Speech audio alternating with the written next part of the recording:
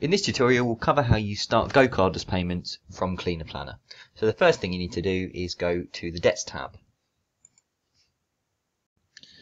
Now, if you've recently added customers or had any new GoCardless sign-ups, you need to click on Sync GoCardless in the top left.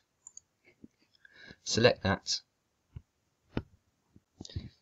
That then takes you to the GoCardless tab of your settings menu, which is where you set GoCardless up on your account. And then there you just need to select Synchronize Customers again. And when that's done, select Save Settings, and it will take you back to your Debts tab. Now, if you hadn't had any customers sign up to pay you by GoCardless, or you haven't added any customers since the last time you synced GoCardless, you don't need to do that every time. You can skip that step. You can then narrow your debts down to just customers signed up to GoCardless using the All Payment Methods drop-down menu in the top right-hand corner. Select GoCardless and click out of the menu, and you'll see that only GoCardless debts are now shown. You don't have to do that, but it's helpful if you have a large number of debts with different payment methods.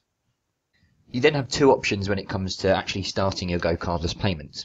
You can process all of your GoCardless payments in bulk using this Start GoCardless button in the top left. It tells you how many GoCardless payments will be processed in brackets to the right of that. Or you can start payments individually using the Start button next to each debt.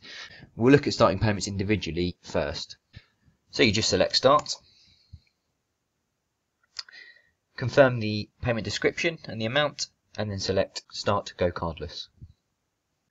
You'll notice that debt is now shown as pending.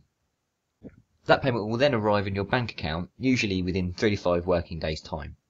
And when that payment has arrived, the system automatically adds the payment to the customer record and removes that debt from your debt list. So there's no need to manually pay off the debt when you receive payment. So GoCardless not only puts you in control of when you get paid, but it also saves you a lot of admin time, even over bank transfers, where you have to match payments to customers and then manually enter them into the system. As mentioned, you can also process GoCardless payments in bulk, of course. We've only got 2 left to do now, but we can select Start GoCardless in the top left-hand corner.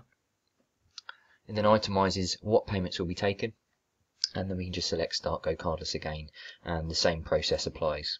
We won't do that now as we don't want to process these payments yet. So that's how you start GoCardless payments from CleanerPlanner. You can find more tutorials at help.cleanerplanner.com, or you can contact us on support@cleanerplanner.com.